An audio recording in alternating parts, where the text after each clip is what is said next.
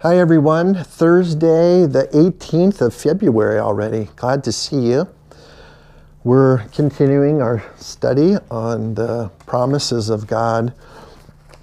And today I want to go to Joshua chapter 1 and verse 9. Some of you have even committed this verse to memory. I want to start with a story.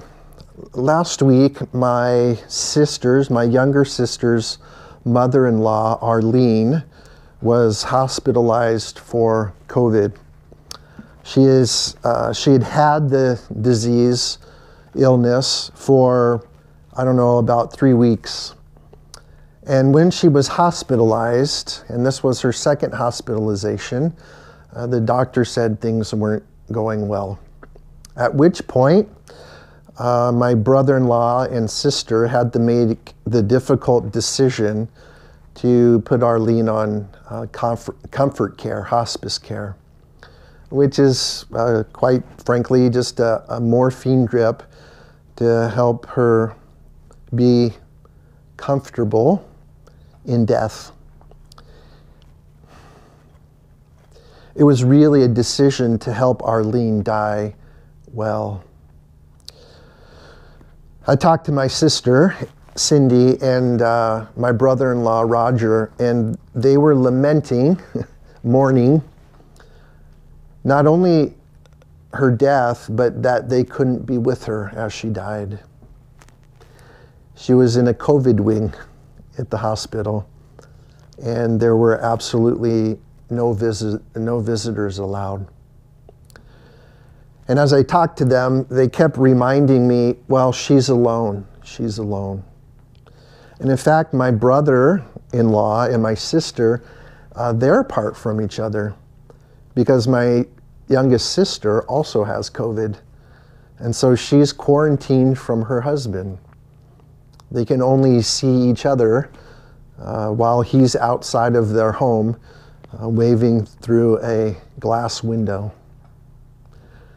They were lamenting that they were alone.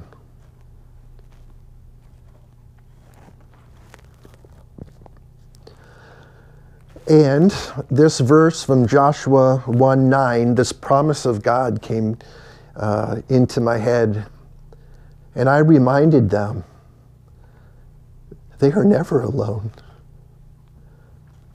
As Arlene died, I reminded them that she too, especially in death, was not alone.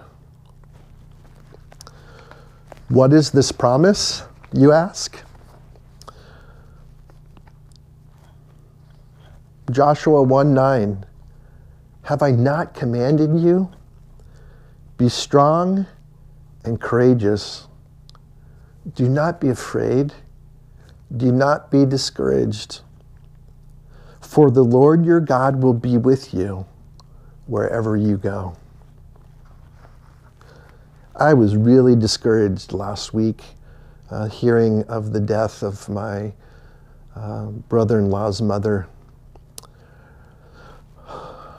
We were particularly close, me and Raj, and Roger's family and our family have been very close over the years.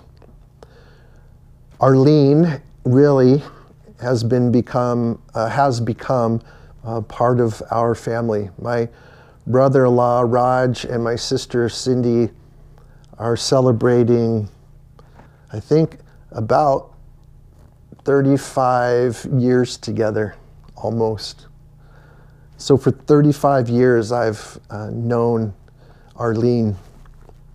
And to hear my brother-in-law, Raj, and my sister, Cindy, proclaim that she was alone in death just tore me up.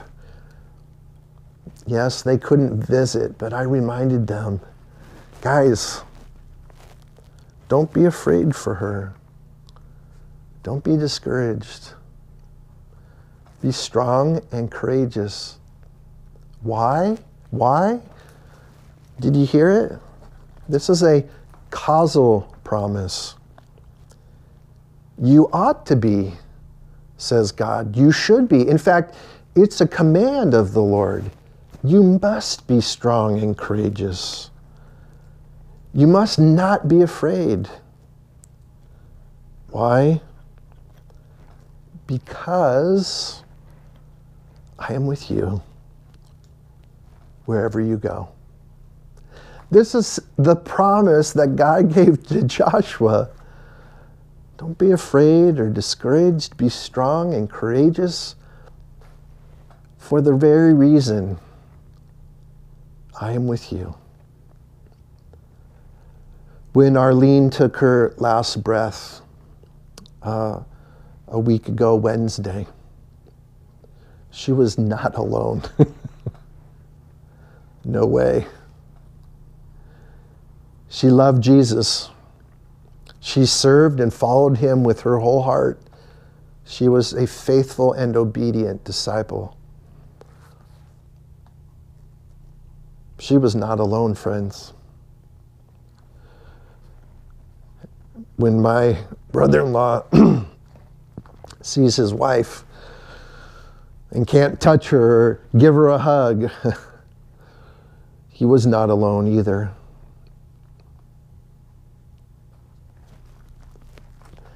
God was wrapping Raj up in his own midst. I got you, Raj. I love you. I'm with you. Maybe you're feeling alone. Maybe you've lost a loved one. I know several of you who have in the past few months. Maybe you're quarantined. We're all isolated. But remember, you're not alone. So don't be discouraged, friend.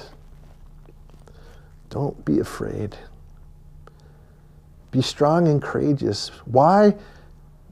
Because God is with you.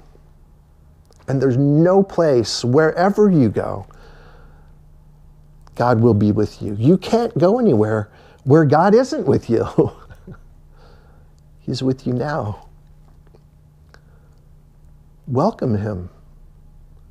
Sense him, feel him enveloping you in his loving arms. It's a promise, and the one who makes this promise is faithful. Let us pray.